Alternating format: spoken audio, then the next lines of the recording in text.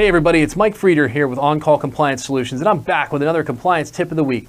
Today we're talking about NIST SP 800-171 Control 3.12.1. Periodically assess the security controls in organizational systems to determine if the controls are effective in their application. Look, imagine this. You're going to go through all this work. You're going to design a plan, right? A system security plan to, figure out how to make the organization more secure, and then you set it and forget it, right?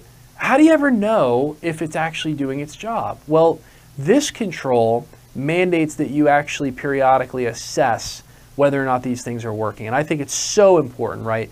What we're designing here is not just like a plan. We're not just trying to get compliant. I mean, we are, but what we're really trying to do is put a real system of risk management and protection in place for information. And this, I think, is one of the big keys to doing it. You've got to have some interval. Now, I'll tell you, the control does not have a mandated interval. It just says periodically. So if you're really small, once a year, I'd say if you're much bigger, quarterly is pretty solid. If you're really, really bigger, you've got really high levels of risk. Maybe it's monthly, maybe it's all the time. I don't know. But again, there isn't something set. So that's a big hint. But it needs to be adequate for your organization's risk profile. Hey, how would I answer this? I would say it's implemented via the quarterly risk management meetings. During these meetings, security controls are reviewed. RCAs are analyzed. If you don't know what an RCA is, it's a root cause analysis. Basically, it is a report on what was the actual root cause of the problem. And the organization works to determine if security controls are currently in place are effective, or if better alternatives can be implemented. And this is really the big one, is as a part of your incident response plan and procedures, as a part of your quarterly risk management meetings, you should always be seeking to improve and make what you're doing to secure information better on an ongoing basis. It's not set it and forget it. Today's cybersecurity risks, today's information security risks, they're not the same as they were 5 years ago. 10 years ago, ransomware probably didn't even exist.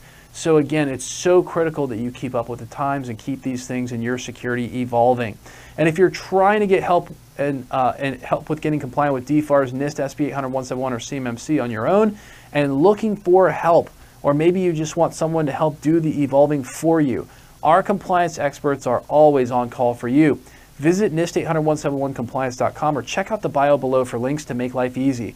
There you can find more information about how we can help, self-schedule time at your convenience with one of our compliance experts through any form on the website, or learn more about our completely done-for-you services that can have you on your way to being compliant in just 2 to 3 days. It doesn't have to be that hard. And you know what? We'll even run your risk management meetings for you with our experts involved if you're a client of ours. It's so cool. Literally, we'll help you manage risk from a company that manages risk for hundreds of defense contractors. How cool would that be to have that kind of knowledge on your team?